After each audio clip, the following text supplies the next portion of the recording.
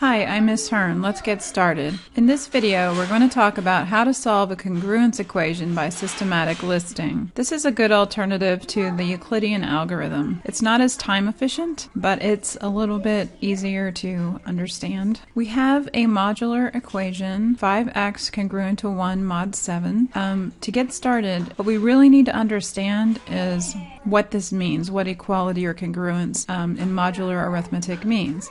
So in order for the number 5x to be congruent to 1 in mod 7, that's the same thing as saying that 5x minus 1 is equal to 0 mod 7. Or in other words, this means since congruence to 0 in mod 7 means that the number is divisible by 7, this means that 5x minus 1 is a multiple of 7. So what we're going to do is we're going to list out multiples of 7, and then we're also going to list out values of the expression 5x minus 1, letting x be any value from 0 up to 6.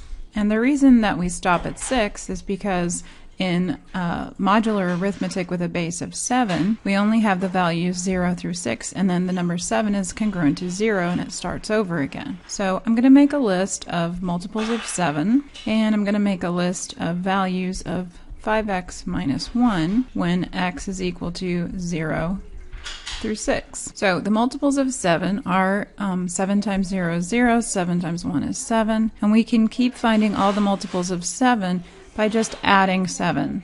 So for example, 7 plus 7 is 14 would be 2 times 7. 14 plus 7 is 21 would be 3 times 7. 21 plus 7 is 28 would be 4 times 7, and so on. So just keep adding 7. Get a few values going, and then we're going to pause. And of course this list can go on forever. But what we would like to do is to find 5x minus 1 value that matches with one of these multiples of 7. So for example, if x is equal to 0, then we would have the value 5 times 0 minus 1, or negative 1. If x is equal to 1, we would have 5 times 1 is 5, minus 1 is 4. If x is equal to 2, we'd have 5 times 2 is 10, minus 1 is 9.